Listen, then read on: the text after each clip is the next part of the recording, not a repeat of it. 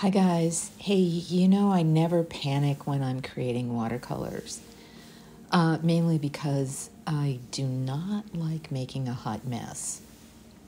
You're probably asking why, or probably even asking how I do that. I think it's mainly because I understand the elements and properties of my tools, like my brushes and my paints. I explained that in the October Wet on Wet classes. It's pretty much that simple. So I've learned how to control the watercolor as I go along. I also explain that in my classes.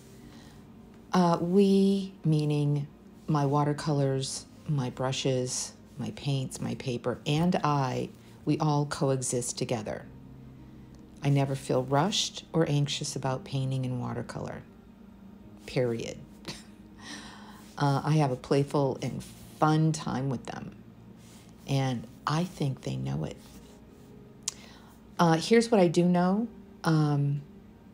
You cannot expect good results if you don't play a lot with your watercolors. That's it. Here's to a really great week ahead. Talk to you later.